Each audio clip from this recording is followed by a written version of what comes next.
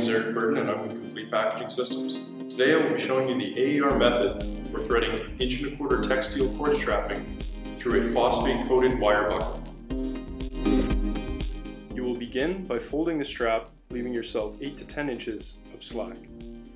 You will then take the loop you've created, ensuring the short piece of slack is on top, and feed it through the bottom of the buckle. Ensure that the pegs of the buckle are facing upwards. Once the strapping is through, you will need to repeat the step again. This time you will open the loop of the strap and attach it to the peg by pulling tight. Note that this is your anchoring side. You will not be able to tension from here.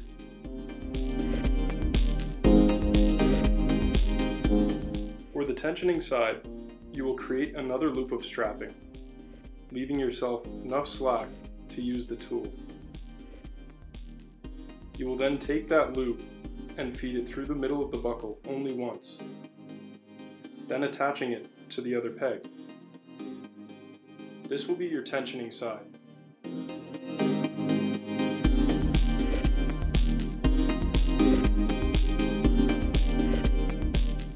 In a horizontal application, ensure the peg's open ends are facing downward for best results.